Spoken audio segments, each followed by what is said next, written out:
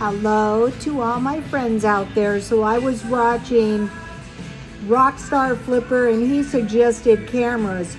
So I bought 3 cameras. No idea if they work or not. This one has a cracked lens, but at least it comes with a case.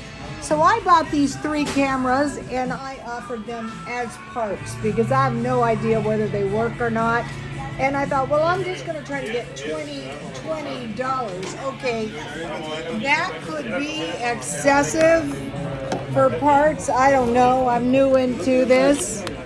But the thing about cameras is they're small, so you can buy hundreds of these, and this one's got a cracked lens. So I thought I will just try to get $20 for these cameras, and so that's the latest thing on eBay, you guys.